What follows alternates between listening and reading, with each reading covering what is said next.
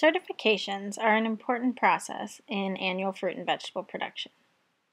A certification can be an important thing for your customers and for yourself when you are producing vegetables and fruits. For many people, a certification is a means to secure that your produce is safe and that the practices that you are practicing are true to what you're advertising.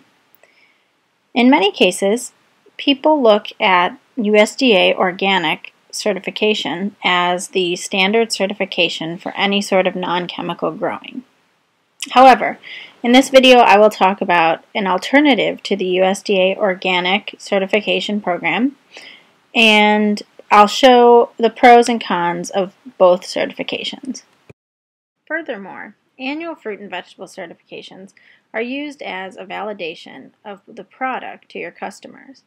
They are often widely accepted as a means to standardize practices and minimize health or public safety concerns.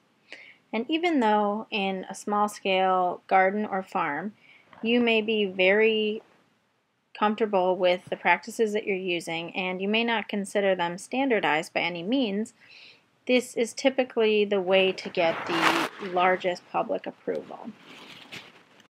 And as I mentioned, the two vegetable certifications that we'll talk about today are the USDA Organic certification and the Certified Naturally Grown certification. USDA Organic has become the most widely and popular of the certifications, and it is used as a third-party regulatory system, which means there's a third-party person coming in from the USDA that goes through your entire practice of farming, from what seeds you use to the amendments that you put on your soil to how you harvest things. And they go through with their guidelines and their checklist, and they assess how you are growing your fruits and vegetables. The main difference between these two is that Certified Naturally Grown goes through a participatory guarantee system. And this is a bit different because you aren't going through a third-party regulatory agency like the USDA, but instead you are going through someone in your community, a fellow farmer or fellow member of the Certified Naturally Grown community that has done these practices themselves.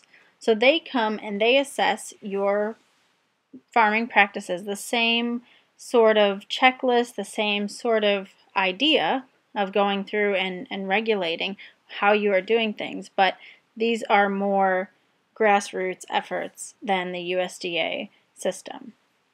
Certified Naturally Grown is also a lower fee to go through the regulation than is USDA Organic, and oftentimes that is a point of accessibility for a lot of small farmers. Please keep these things in mind while we're discussing certifications throughout the next unit.